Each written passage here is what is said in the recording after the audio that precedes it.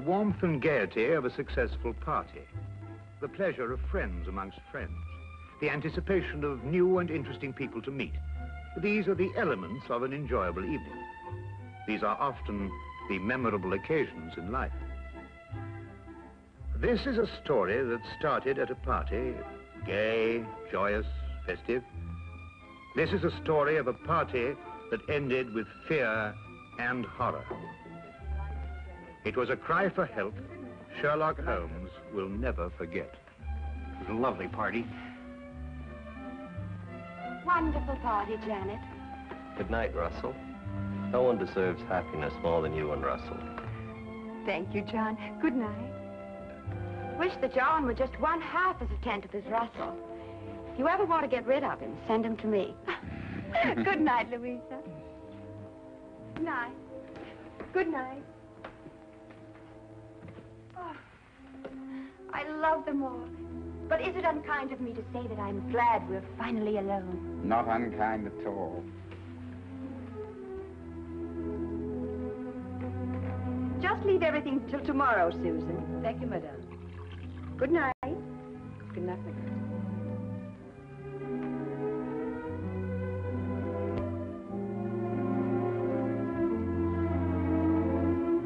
You've made me very happy this evening, darling. I really am the luckiest woman in the whole world. Our first anniversary. I wanted you to be happy this year. It couldn't be any other way with you. It might have been. Impossible. There may be a deep and dark side to my nature. Of course there is, darling. All interesting men have dark sides to their natures. Possibly even black. Almost certainly black. I'm a murderer. Of course you are. More than once. Innumerable times, I'm sure. 7 times. And are you going to murder 7 times again? Once again. Anyone I know? You? Oh, wonderful. And will you give me warning? I'm giving you warning. Will you kill me with kindness? No. Like this. Russell! Russell, you're hurting me. Russell, whatever came over you? I told you, madame. Tomorrow, at exactly 9 o'clock, I will strangle you as I have strangled 7 before.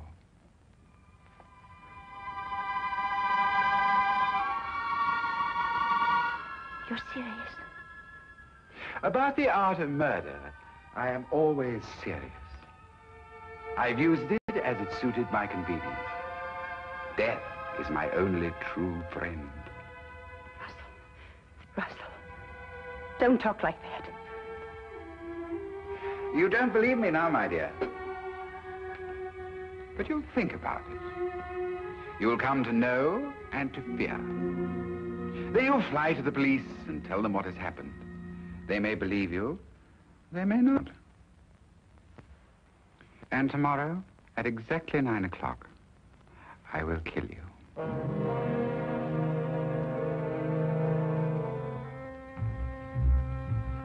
Good night, madam.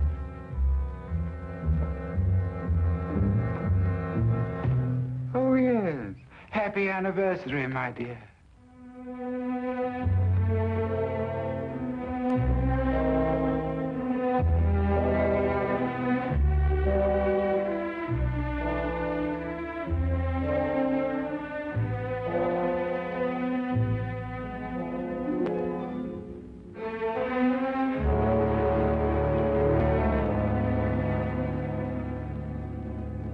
Suppose you tell us the whole story as it happened. It might be easier that way. Of course. I'm Mrs. Russell Partridge. Your husband's the art collector? That's right. Oh, he's a wonderful man, your husband. I first had the pleasure of meeting him when we were guarding the French collection that came over. He's a wonderful man. Everyone says so. Yes. Now, Tell me what's troubling you, Mrs. Partridge. You can rest assured that for your own sake as well as your husband's, Scotland Yard will do everything it possibly can.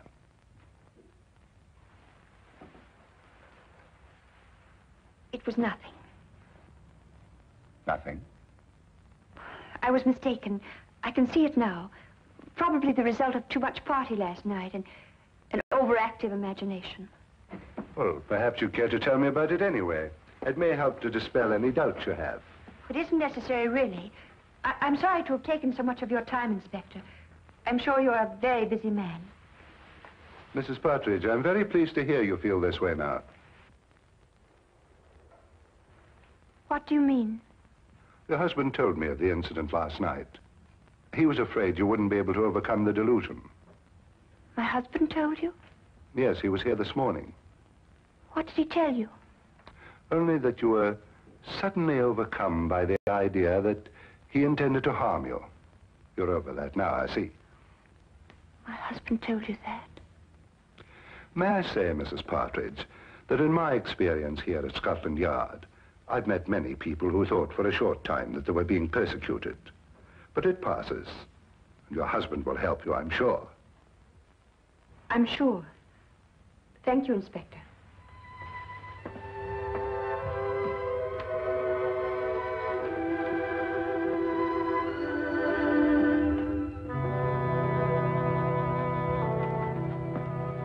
Well, what do you make of that, sir? Follow, Wilkins. Very good, sir.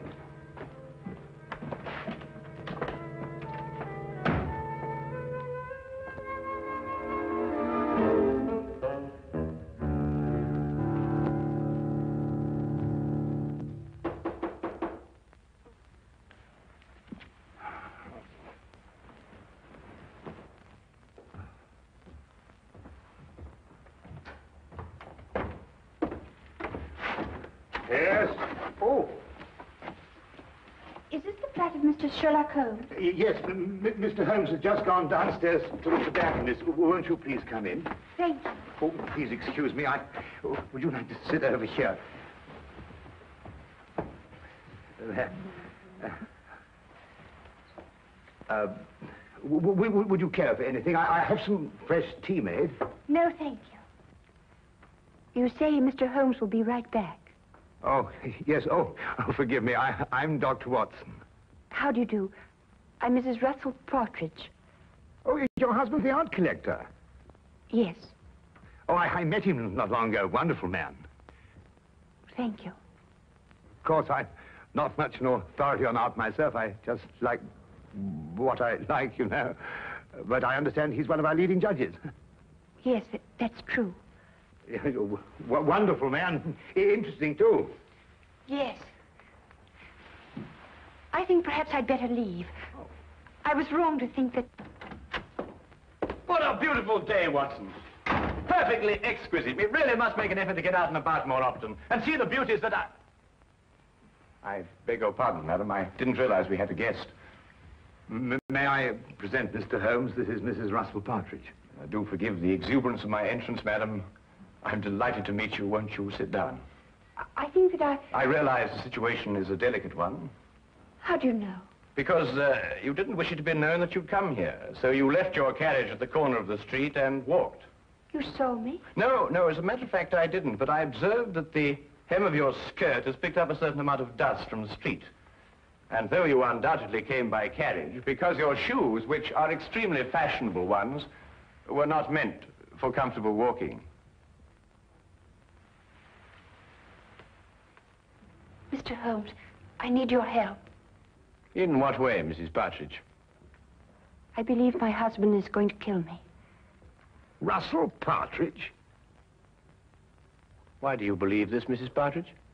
He told me he would, last night. Why, that's impossible. I had the same reaction at first, Dr. Watson. It couldn't be true. Not by Russell. As everyone tells me, he's such a wonderful man. And when did he say he was going to do this? Tonight, at 9. And then he said something impossible, Mr. Holmes.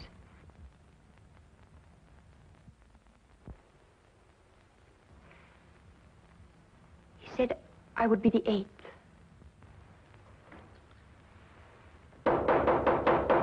Excuse me.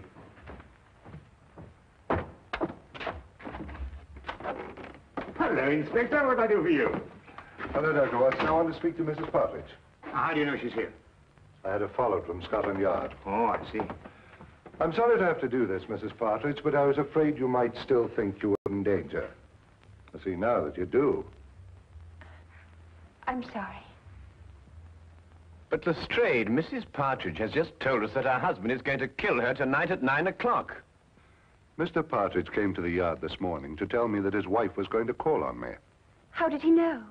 He said you told him you were going to call. That's not true. I decided to do it this morning. It was 10 o'clock, I remember. Mrs. Partridge, at 10 o'clock, your husband was still sitting in my office. Mr. Holmes, I don't understand. I don't understand how Russell knew I would go to see Inspector Lestrade. I swear I never told him. Everything I told you is true, exactly as it happened. Do you believe that?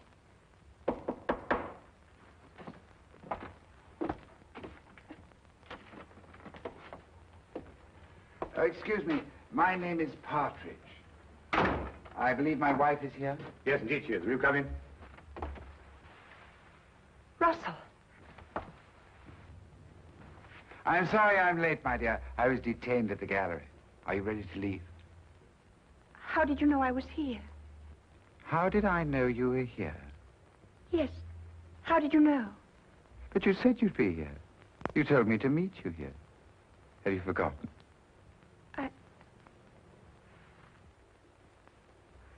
I must have forgotten. Excuse me. Forgive me for interrupting you, gentlemen, and thank you for any consideration you may have shown my wife. Good day. Good day.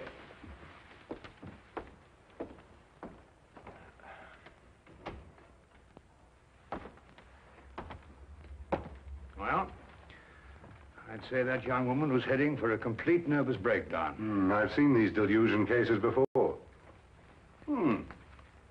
A very interesting man, and a very distinctive one.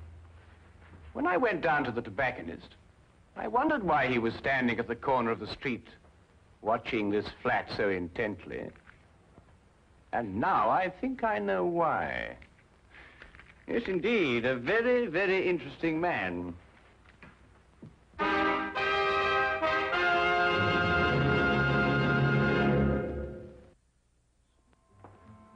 Well, Lestrade, there were two incidents in the romantic life of Russell Partridge. In the first case, his fiancée ran off with another man and was never seen again.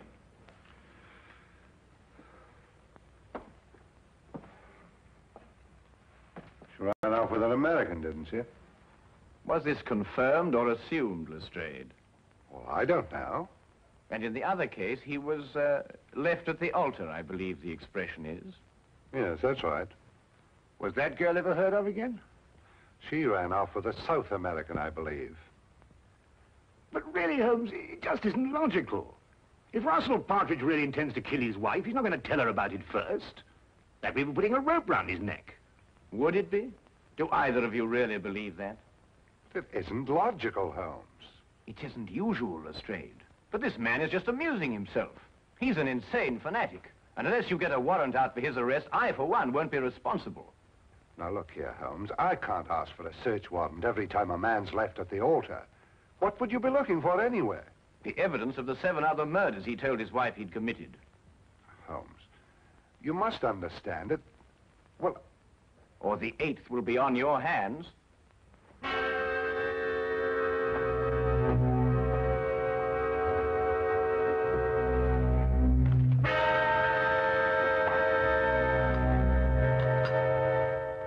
Going completely against his own judgment, Lestrade had the search warrant issued, and Scotland Yard entered the Partridge house and searched with the thoroughness and efficiency that only that organization was capable of. From basement to attic, no wall, no object was left without meticulous examination. Holmes directed the entire investigation. I have never seen him so intense, so insistent, and at the end, so completely frustrated. If Partridge was the criminal Holmes believed, there was no question he had won.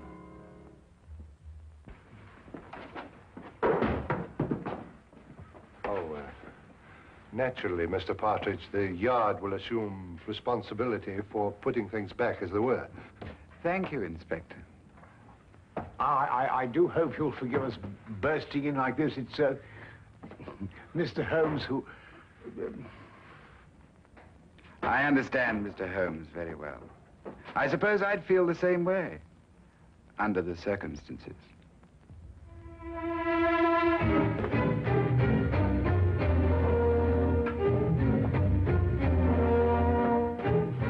What time is it, Watson? A few minutes after 7, 5 minutes since you last asked me. It's there, Watson. It's there. I'll swear it's there. What's there? The evidence that Mrs. Partridge isn't lying. But her husband is a murderer. It's in that house somewhere. I'll swear it. But you've searched all over the house, Holmes. You've measured every inch of it. I know, Watson, but it is there. I've overlooked something.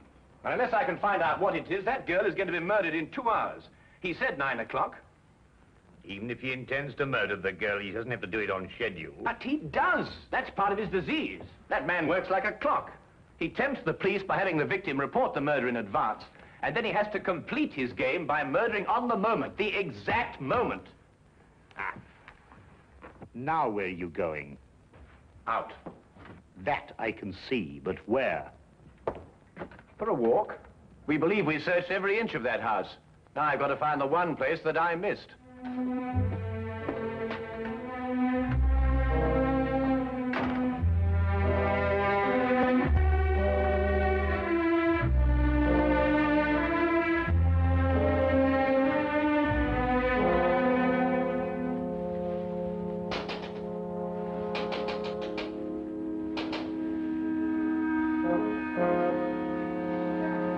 Mr. Holmes. Good evening, Mrs. Partridge. I realize the entrance is somewhat unconventional, but then so are the circumstances. I believe I made the climb unseen. What are you doing here? I want to prevent you from doing this. I can't stay here. You must. If I stay here, kill me. Mrs. Partridge, I know your life is in danger, but if you leave here, I can't guarantee your safety.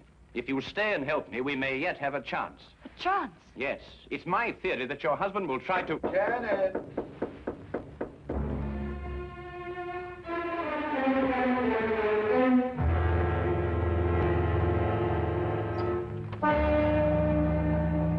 Hello, my dear. You were so quiet up here, I thought perhaps something was wrong. Are you planning a trip? No. Going out, perhaps? I was. Then I changed my mind. Why did you change your mind? Because I think you're lying. You're insane, Russell. But I don't believe you're dangerous. I shall stay here tonight and leave in the morning. I'm glad you feel like that, Janet.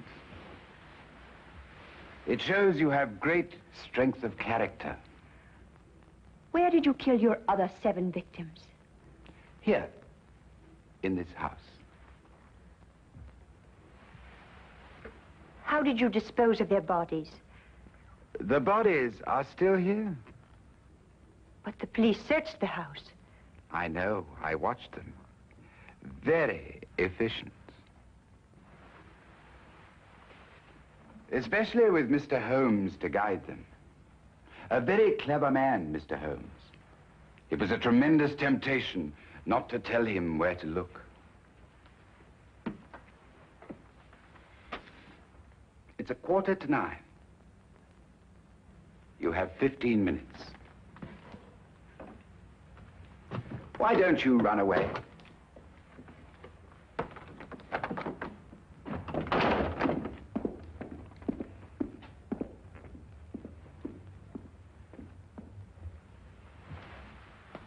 Very well done indeed, Mrs. Partridge. I must apologize for the oversight. What do we do now? Now we wait.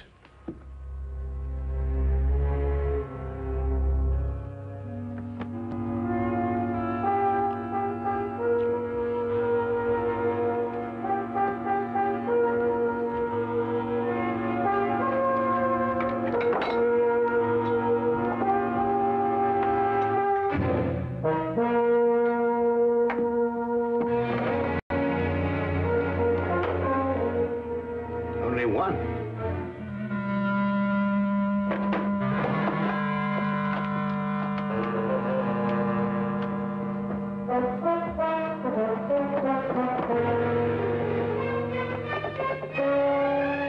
Holmes.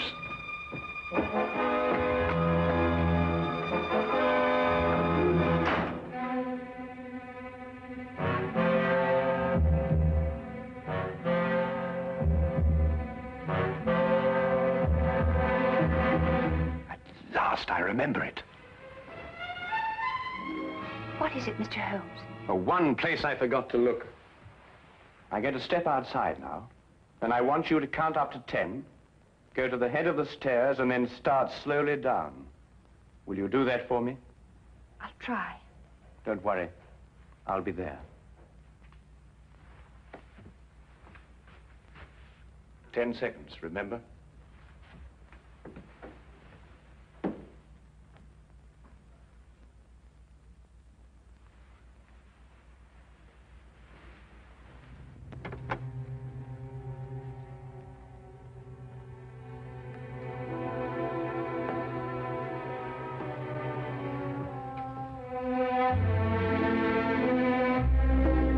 I admire your courage, Janet. Aren't you afraid? No. I don't believe you. I think you are afraid. No, I'm not. The others were afraid. Don't take that last step. How did you get in? The important thing is that I'm here, and that your wife is safe. And because of your premature revelation of yourself, so am I. I'm sure it is not against the law of England to walk up the stairs in one's own house. Besides, my wife is completely unharmed. And the other 7, Mr. Partridge? What other 7, Mr. Holmes? You searched this afternoon. The other 7 exist in my poor wife's sick imagination. Yes, and in mine, too. I know where they are now. Really?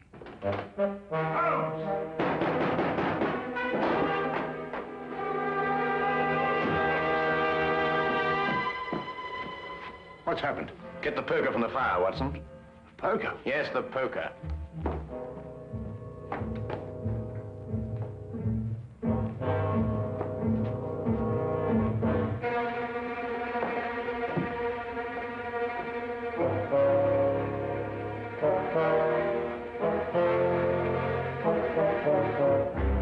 I imagine there is a way of opening your unique coffin, Mr. Partridge.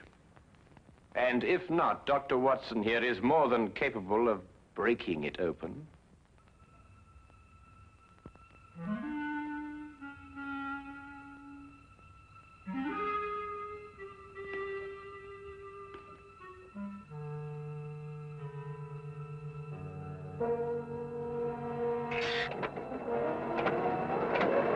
Oh, good Lord! The mortal remains of his 7 victims, Watson. Each step a coffin, and each coffin a monument to the most insane killer I have ever met.